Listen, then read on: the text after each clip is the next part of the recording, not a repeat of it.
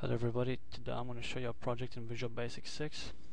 Basically how to save as a .txt extension. This is a text document extension.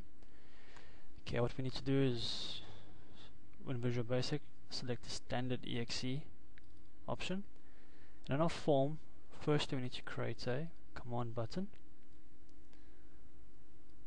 Reposition this. We're going to call it, we're going to go to the captions area in the properties, and we're going to call it create file.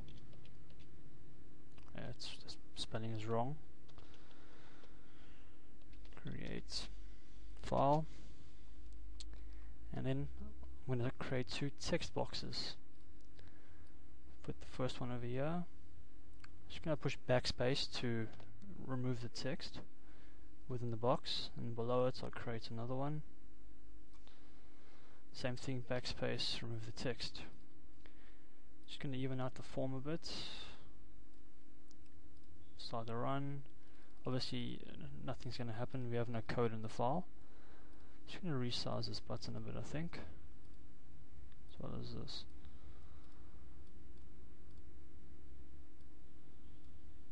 Okay, now we need to start with the coding. We're going to double click on the command box, and we're going to type in the following code: dim name file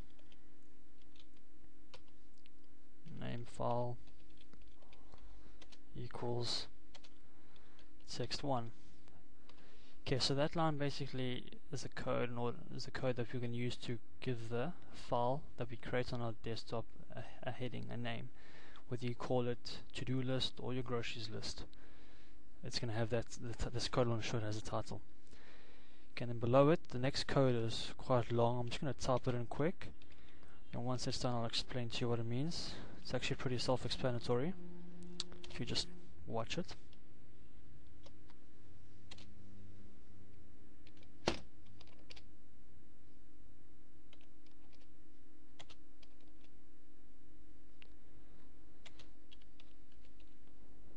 I'm typing with one hand here. I'm using my other one to hold the mic close to my mouth. For some reason it's not too loud today, so just bear with the typing.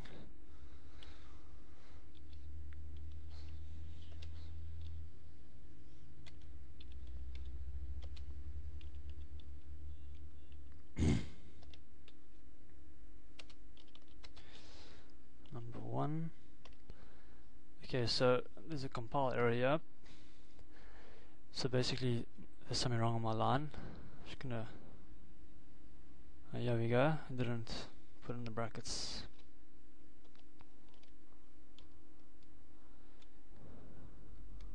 Oh, wait. Being a bit of a retard here. Goes like that. .txt. Close it. There we go. Sorry about that. Okay, so basically what this line does is it sets the output for the file, which is, like you can see, the open app path. This actually links the name with the extension, which is .txt, the text extension we're creating. So this is quite vital. So whatever the name might be, it'll save it as a .txt extension to the designated root. Okay, to finish the application off, to type in the following.